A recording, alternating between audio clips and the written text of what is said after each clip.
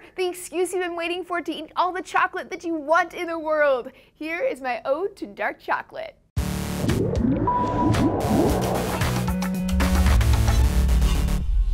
Hey everyone, Laci Green here for D News. Anyone who knows me knows that the way to my heart is dark chocolate. Most of us know that chocolate is sacred, but the problem is most people eat milk chocolate. Milk chocolate is evil. It cannot be compared to dark chocolate. It has a lot more sugar and a lot less actual cocoa, whereas dark chocolate is like Walter White's blue meth of the chocolate world. But unlike meth, you should totally eat dark chocolate for so many reasons, my friend. So many delicious reasons.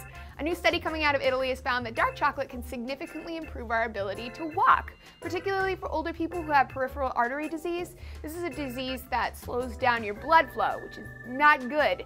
2 hours after eating 85% dark chocolate, the participants were able to walk 11% further and 15% longer than their milk chocolate eating counterparts. Previous studies have found that the flavonoids in dark chocolate stimulate the lining of your arteries to produce nitric oxide. Nitric oxide relaxes the arteries and therefore slightly improves blood flow and slightly lowers blood pressure. But that's not the only reason dark chocolate is all kinds of good for your heart. Scientists have found over and over that cocoa can drastically reduce the risk of heart disease. In a 15-year study of elderly men, a study in the Archives of Internal Medicine found that regular cocoa consumption was connected to a 50% drop in heart disease.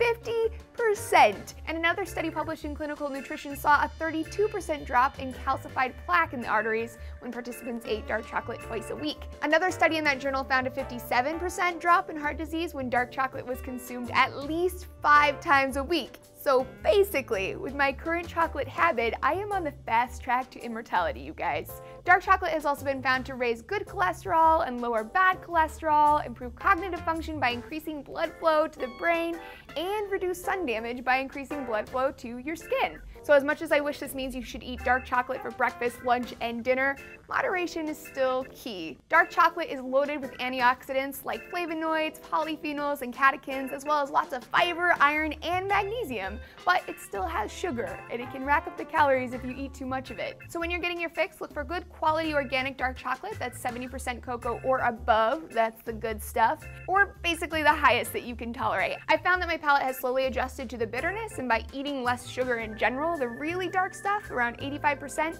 tastes more sweet than it used to. Keep calm and dark chocolate on, my friends. And by the way, if you haven't done it yet, check out our new sister show, Test Tube. It covers world events and other trending topics. So hit the subscribe button now and get the show in your inbox the same way you're getting D News. I'll see you next time.